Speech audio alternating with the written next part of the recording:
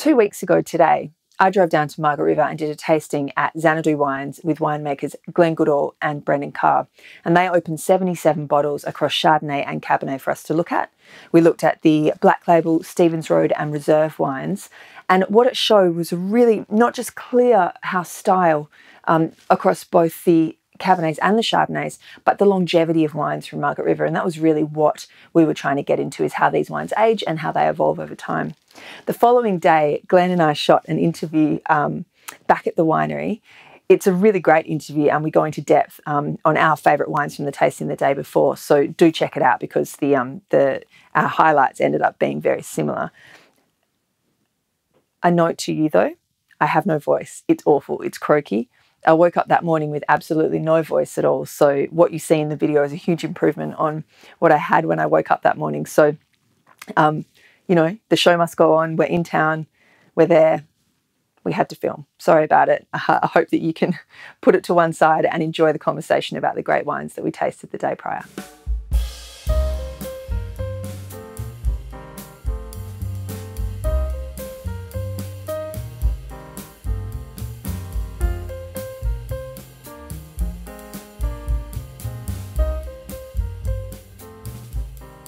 I'm here today at Xanadu Winery in Margaret River with Chief Winemaker Glenn Goodall.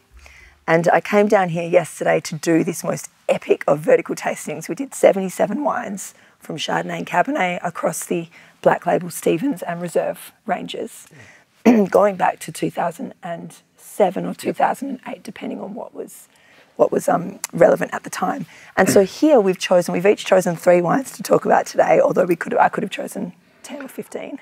Yeah, it's like picking your favourite child. Yeah, it was a staggering tasting that really, for me, solidified the ageability and the consistent style that the guys are doing here at Xanadu.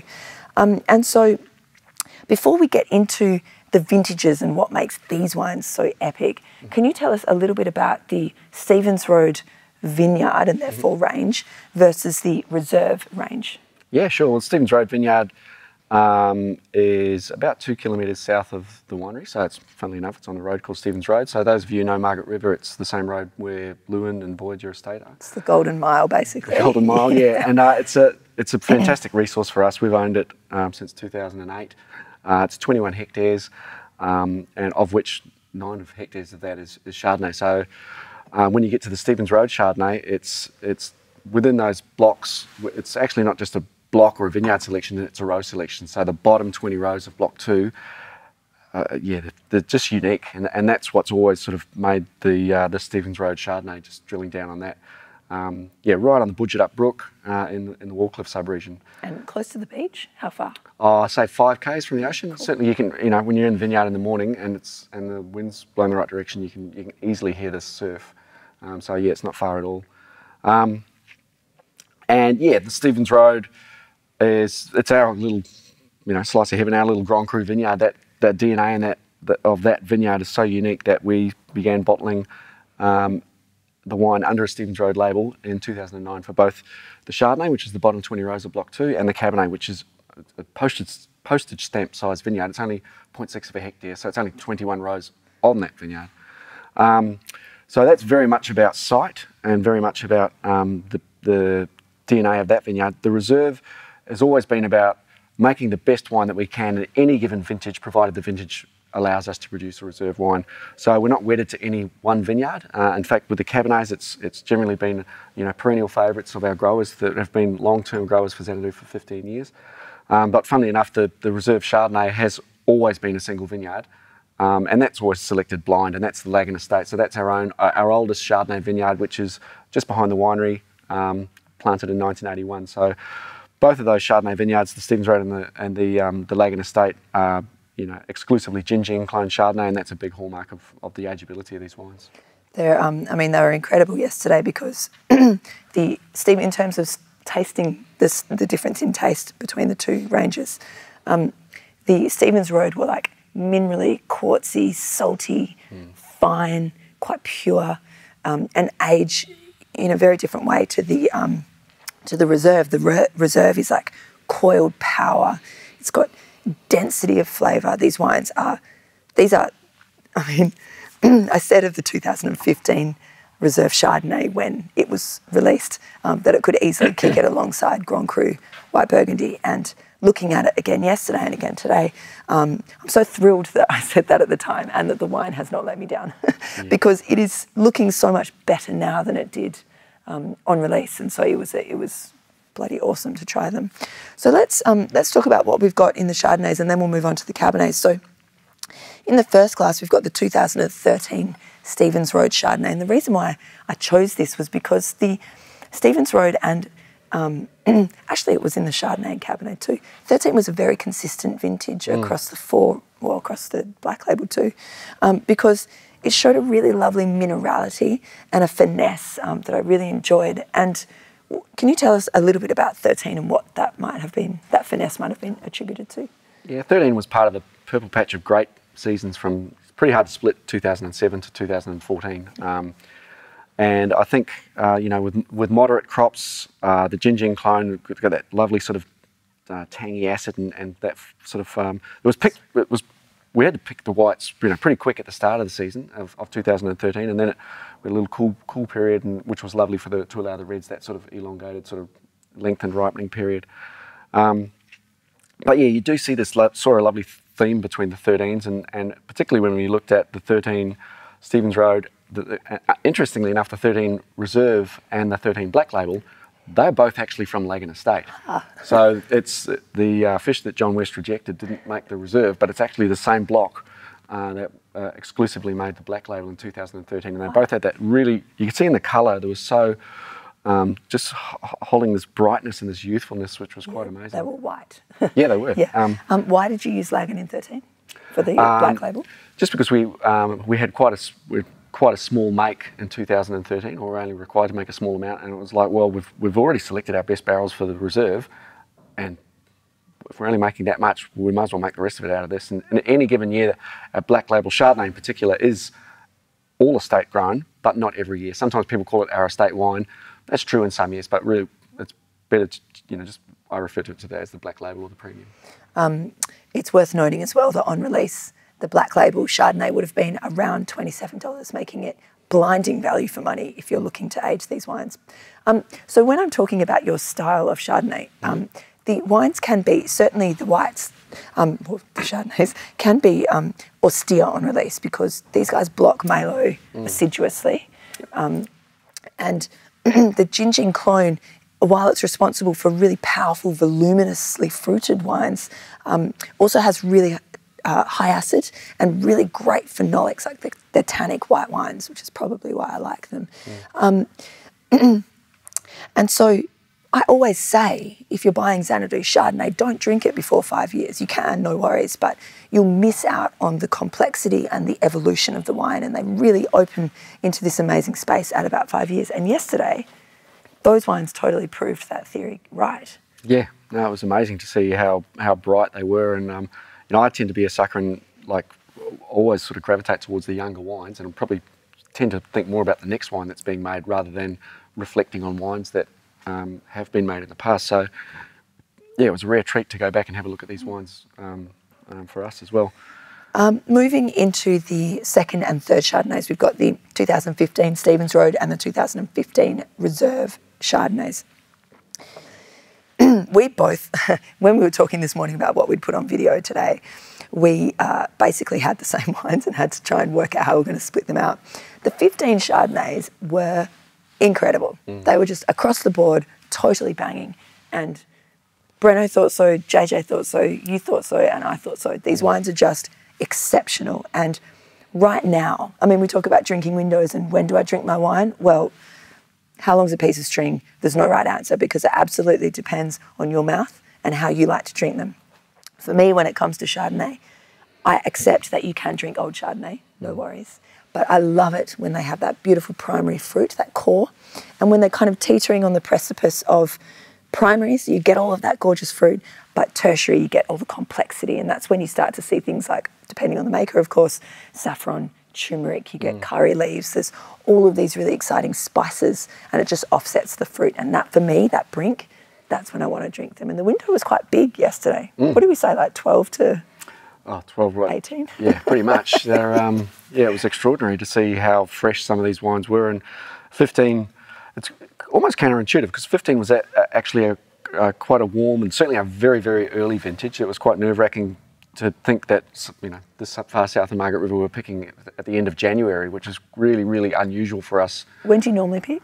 Usually sort of mid-Feb, and, you know, 20 years ago we were probably picking late Feb, early March. But obviously the styles have tightened up a lot since then, and obviously, you know, we're in a warming, drier climate as well. But yeah, really, really low yields, and that's probably what brought on the maturity of these vines a lot earlier. Tiny yields, not so much with the fruitfulness, but just the fruit set was poor. So the hen and chick and the sort of the peppercorn and pea-sized berries that you get on that sort of clone of Chardonnay, they were like little corn cobs, or lots of little peppercorns. Oh, the bunch, like a little hand grenade. Like you just imagine a little hand grenade. That's about it. But great intensity.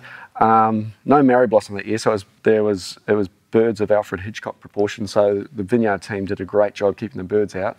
That's actually really key. That's really central to, I would say, anxiety levels and fruit quality during harvest, because Margaret River has got these gorgeous marri trees, and some years the trees are dripping in flowers, right? Yeah. And on those years, the birds are really happy because they eat the flowers and not the grapes.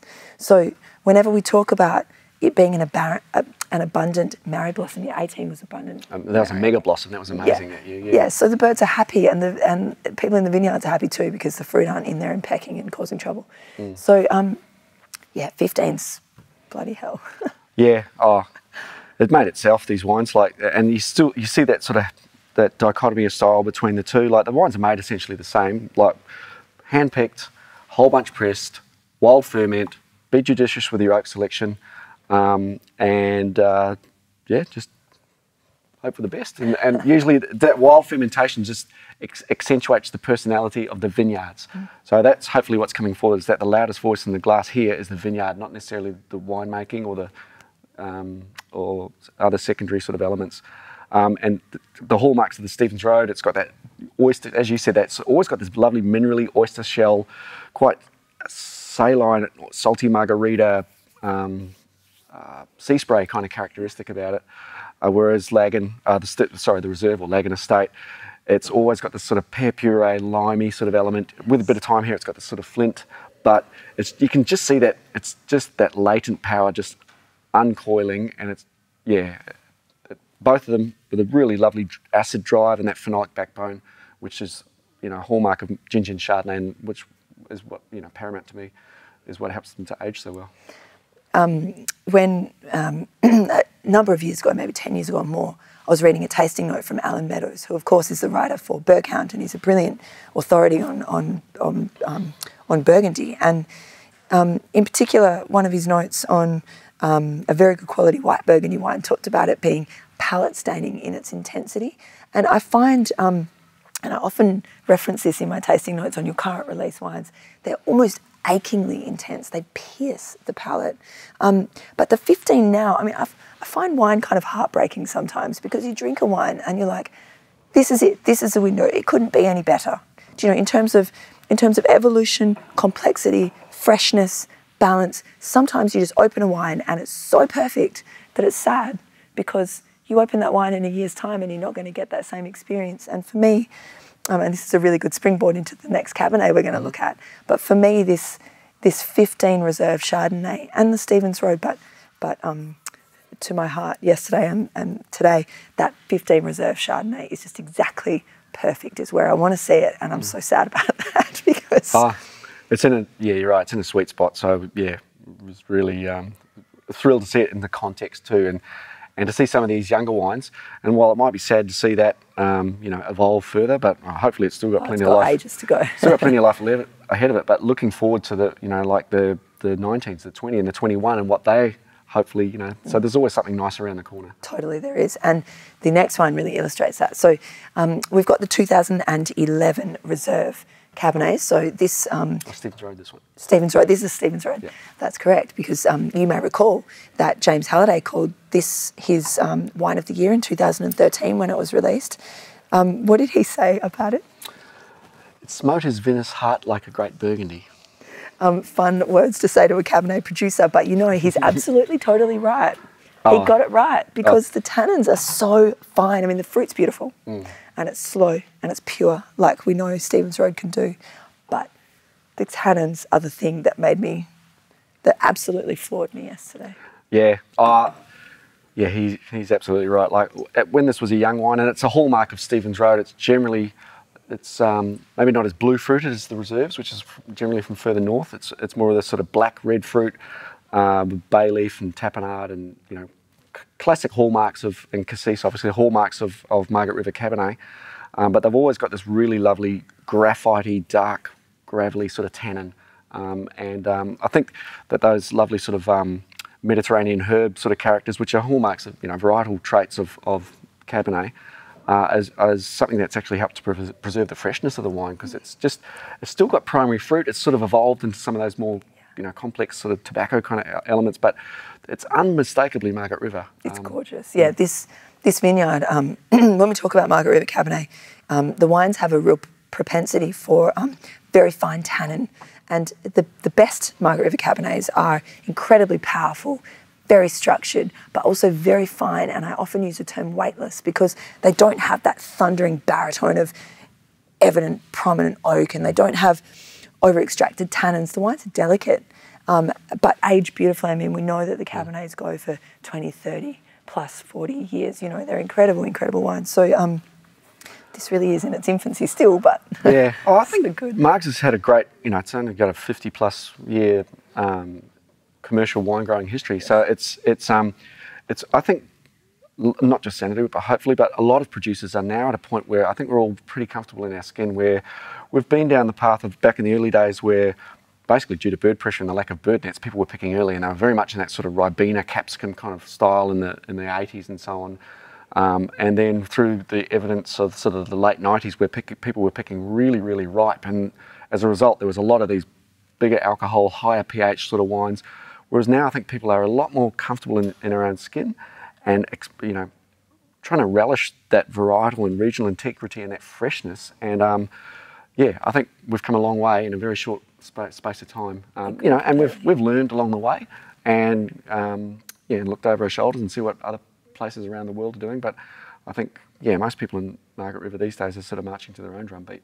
Absolutely, and that's part of what is establishing a very firm and very wonderful regional style here.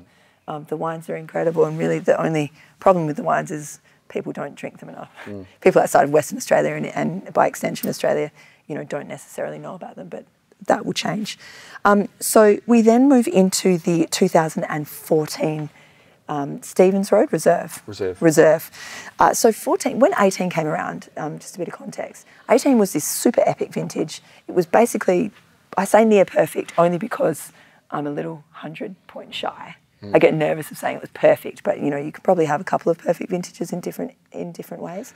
18 was perfect, right? Pretty well perfect. Across reds and whites. Yep, no, it was a cracker. 14 was great too, to be honest. Like, just even. I think that's the thing about these vintages is you don't necessarily need, you know, uber hot vintages, or it's just about having the evenness and that long ripening period, not having the spikes and troughs of temperature or rain events, and also just balance. Like both of those seasons had lovely balanced crops, so weren't undercropped, weren't overcropped. But when you get sort of all of the stars aligning like that, it just bodes really well. And with Cabernet in our lovely sort of Mediterranean sort of maritime climate here, with a long window of ripening, that allows that sort of tannin resolution and that tannin ripeness, which is really important for us because none of our wines, we don't fine any of our wines, and we don't add tannins. We try and make sure that we've got it right in the vineyard, and then, yeah, just are thoughtful about it during fermentation. So even when we press these wines, we don't separate the pressings and the free run. But we don't press very hard. So we press very lightly, tasting at the juice tray, and yeah, settle on the sort of tannin structure that we want. It pays off. Yeah, no. Let me tell you. The reason why I went on a tangent with 18 is because when everyone was going on about 18, me included, still I do, it occurred to me that 14 was this incredibly beautiful, it produced wines that were incredibly beautiful, supple, pliable, attractive. It's like so classically beautiful. And I was worried that people were forgetting about 14. And certainly now, I think the 14 Cabernets are in this just magical sweet spot of, I don't know, they're very, very plump, but they're balanced and incredibly elegant. I just can't tell you enough how much I love the 14 Cabernets from Margaret River.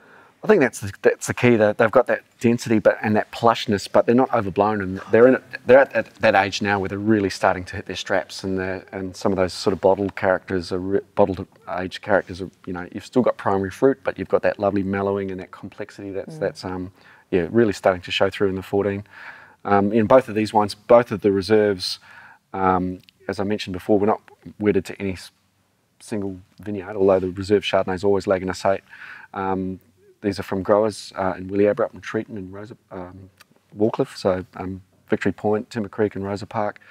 And also with the reserves, we tend to use a little bit of Malbec and Petit Verdot. So it's just like having a little spice rack in the you know, Cabernet still needs to be the loudest voice in the glass, but having those other two varieties has always been and since 2011 has been a staple of our reserve sort of style. Those, I think, from when looking at the wines yesterday, I certainly think that the addition of, or the inclusion, sorry, of those varieties really does affect the way that the wine, it impacts the way that the wine ages, because they, in terms of the texture on release, the reserve Cabernets for me, as compared to the Stevens Cabernet on release, are very, very tightly knit, very powerful, kind of like the Chardonnay actually, in terms of like density and power. But the wines really held. I kept commenting on it in my tasting notes yesterday. Beetroot, bloodroot, which is a native West Australian flora. It's a plant. It's a root. It's quite cool, spicy and bloody and earthy and good. Raspberry compote, licorice. These characters, if you think about eating them, they all really spread their texture and their flavour in the mouth, and that's really particular to the reserve wines, because the Stevens are very fine and pure, and I went down a completely different track in terms of characters and their aging, and so it was awesome to see the two. And really, I wouldn't say that one was better than the other actually, even though the reserve is positioned slightly higher in terms of price point than the Stevens. They're both underpriced. Because they're very different, and so you're just choosing a style effectively, and for me both are representative of what Margaret River does so well. Talking about the 18, I believe we could have chosen 3 18 Chardonnays and 3 18 Cabernets, and the reason why I didn't do that, certainly for my 3 nominations, were because 18 at this point I think is still a little young to be drinking them, although they're perfect, you can drink them. But in terms of what we were able to see yesterday, 18 was very youthful, and I think that it's still walking up to the window of its perfect drinking window. And so in years to come, I think that we're going to be floored by the 18 vintage, because it was super strong in the whites, super strong in the reds. You know, I talk about 14 in Margaret River, and I preferred the Cabernet over the Chardonnay in 14. But here, 18, I'm not sure whether I preferred the Chardonnays or the Cabernets. And yeah, it was such a strong vintage. You know, I reckon to do that tasting again in years to come, or even in 3 or 4 years, yeah, please, absolutely. Yeah. I think, you know, there's a good chance that we'll be looking back on the 20s in a similar sort of fashion, because the 20s were, you know, amazing as well. Probably a little bit, you know, they're a bit earlier than the 18s, but yeah, I just think that they're still a bit tightly coiled at this stage, so they just need a bit more time. We're going to wrap up, but let's just really quickly talk about 20, because 20, actually I want you to tell us about the vintage, I'll tell you about the wines. Okay, well 20, it was a very early vintage, but it's one of those vintages that you don't, at the time you just were so busy just getting through vintage because of, you know, the unfolding pandemic throughout the world.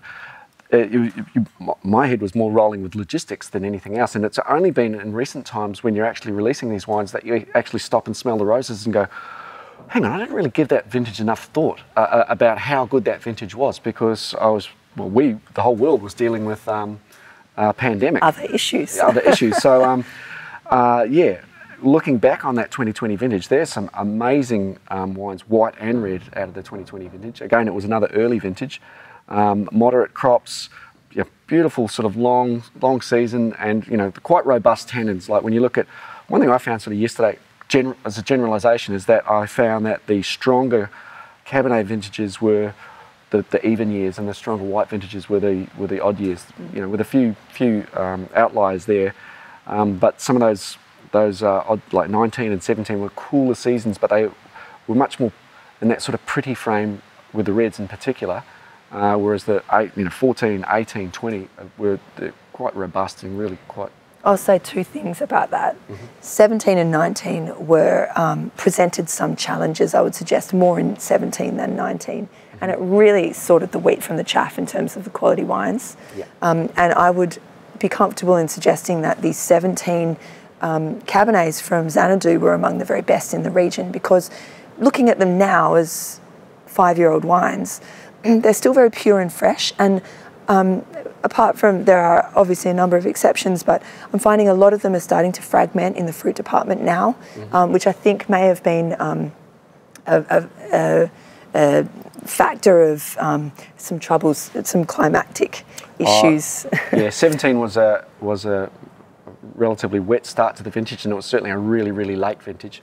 But the biggest issue with the 17 was that everything was so fruitful. Like there were some really big crops. So you had good flowering and good spring, yep. And then but it was very late. Everything about the season was late. So I think the people with a bit of experience could read the tea leaves, and plenty of people could see that we're running nearly 3 to 4 weeks behind our normal sort of phenology. So going in December and January and putting fruit on the ground and actually dropping fruit off so that you reduce the crop load to ensure that you could get those. So the vines are pouring everything they've got into the bunches. Exactly, that are there. yeah. So that you get the stuff right, particularly with the Cabernet, particularly with the reds. Chardonnay's a lot more forgiving because it ripens very early, but for a late ripening variety like Cabernet, it absolutely paid dividends to go in, and we put in some of our blocks, we put half the fruit on the ground. But That's wild. Yeah, but then we experienced April was one of the driest Aprils on record in Margaret River, and so it was just beautiful, long, cool Indian summer. And so the 17s really stand out to me in the Cabernets just because they're so floral and fragrant, and they've got this really, probably the finest tannins of any of these wines were the 17s. That's just emery fine, plenty of tannin, but super duper fine, like quite different profile. Good for me because it's the birth year of my eldest boy, so I'm like, obviously getting things together. The other thing that I wanted to talk about was 2020, because it was generally across the board very low yielding. It was a warm season. Berries were small. I think it was a really hot summer, right? Yeah, 20 was warm for sure, and quite not too dissimilar to 2015 with respect to the yield and really small berries in the Chardonnay in particular. Yeah. Although we did get a decent Mary Blossom that year. Yeah. The reds, generally, it's not just Margaret River Cabernets. It's Franklin River Shiraz, it's Swan Valley Grenache. Pick a variety, pick a region. They're tannic. The tannic is all get up, but they're also really abundantly fruited. They're lush, they're opulent. And when we look at that through the context, or through the lens of Chardonnay, the wines are the ones that I think the picking times really determined quality in 2020. And your 2020 Reserve and Stevens, which are just about to be released or released today. Yeah, today, yeah. These wines are like really abundantly fruited, but they have the most delicious, juicy acidity. And if you're going to pick an early vintage to drink, I would actually suggest 20 would be a great one to do it in. I think it's going to age beautifully given the context of other wines that we looked at, but yesterday they were just like irresistible in the mouth, like really a little bit chewy, very saturated and concentrated, but the acid was just so juicy. They were awesome. They're really tangy and crunchy and still very primary at the moment, but they've got years ahead of them. But I love them when they're really sort of crunchy, youthful sort of style. Yeah. Part of the problem with the wines that Glen and Breno make are that they are very delicious on release. Certainly, I would. You can do whatever you like with wines because that's the beauty of wine. Drink the Cabernets whenever. I find that the youth in Cabernet is like, it's bloody exciting. So if you like it, drink it. With the Chardonnays, I would actually counsel you not to drink them early. You can, of course, but they they just get so much better. And so I would just start at 5 years and go on from there. And what we were saying yesterday is the window of freshness for drinking in the Chardonnays was like 6 years. There was like 12 to 18, 12 to 17 sort of period. But I think, and this is just my external perspective looking in on what you're doing, I think that you guys, the both of you, Glenn and Brenno, both of you together, are hitting this wonderful harmony, which is really evident in the wines. And I think that the wines that you produce are getting better and better and better. And whether that's a function of you two knowing each other better, I mean, you know each other pretty well, but you know, like whether that's that or whether it's the vineyards getting older or you guys refining the processes in the winery, I'm not certain, but they're getting better and better and better. And I think that we're going to see that drinking window stretch right out. I think the older wines are really holding and they're really impressive. So it was a brilliant tasting. We looked at 77 wines. I'm looking forward to doing it again. We really have to go now, but thanks, Glenn. It's been a really epic 24 hours. Thank you. It's been awesome. Cheers. Okay, 29 minutes is really long, but it was really good. That was supposed to be 10. I know.